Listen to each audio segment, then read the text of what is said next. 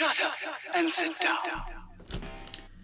Hi, hello, I'm the Cyber Guru. Thank you for watching. So, it is that time of month again. I have received my geek box from Maker Geeks.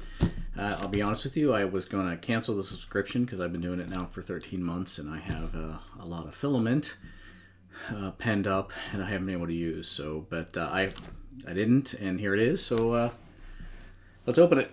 I'll grab my knife.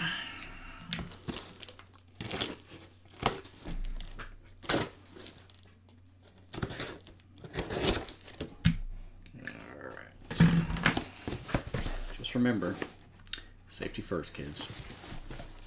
Okay, wow, okay. I have foam. Okay, geek box. It looks like a magnet. Let's see. There you go, geek box. And what appears to be definitely some metal wire here that looks like to unjam a jammed you know, nozzle. Sorry, jam nozzle, and some looks like clear acrylic of some sort or another.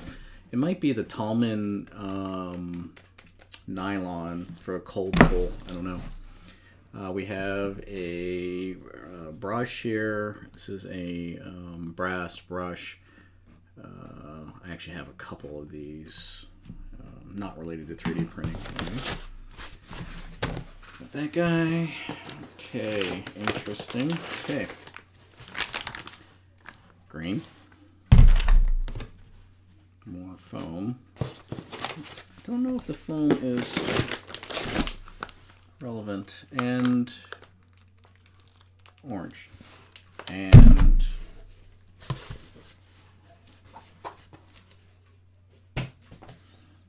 no paper. Huh. Well, that's a first. Okay, so try number 2. I should have read my email before I went on a little tirade about not having the piece of paper, because I opened my email and there it was from my friends at Maker Geeks that they had a little issue with their printer and they got jammed up and they weren't able to print all the flyers, so they sent it to me electronically. So let's go ahead and cut over to the computer and see if I can show it to you.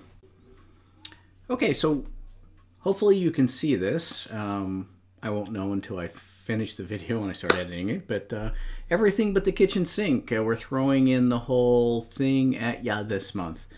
Tools, kits, ideas, blah, blah, blah, blah, blah. 2 Maker series things, that's right. We already went through the filament, so I won't talk about that, but pro tip, use green frog tape, yeah. All right, so we got 2 small pieces of foam for oiling. Okay, so that's good to know. It's good to know because I'm pretty sure I threw it away. The cold pull nozzling kit, the extruder floss, brass nozzle cleansing kit, and the fridge magnet. So look, I did a pretty darn good job of guessing what the parts were. I nailed it, except for the foam pieces, which I wasn't expecting. So yeah, the cold pulling thing, that's actually good. Yeah. All right, so that's good. So there you have it. So I guessed right, and we're good to go. Let's cut back over. All right, well, Crystal Series Translucent Orange. Crystal Series PLA Translucent Orange. I'll get a little in on that. There you go. We'll get a little close up. See right about there. That actually looks pretty interesting. It looks honestly, it looks a little red on the video, but it's not. It's orange. Crystal Series orange, not too bad. I think I have some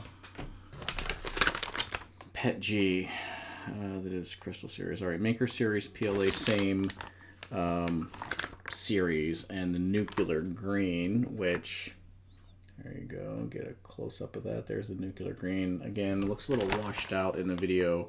It's a lot more green than it looks like in the video. But I think I have nuclear green from a geek box from a while ago. Orange, the red that they sent a couple months ago was more orange than red. So I don't have the Crystal Series orange, I'll be honest with you, but I got orange. So again, once again, a little disappointed in this month's box. I really was super excited when I got the mint green and the peachy ice cream. Those are some good colors that were unique and whatever. And then the last month's, it was blue and red, if I remember, blue and red, I think. Definitely red, though. And they were custom colors, according to the Maker Geeks folks, but it was blue and red.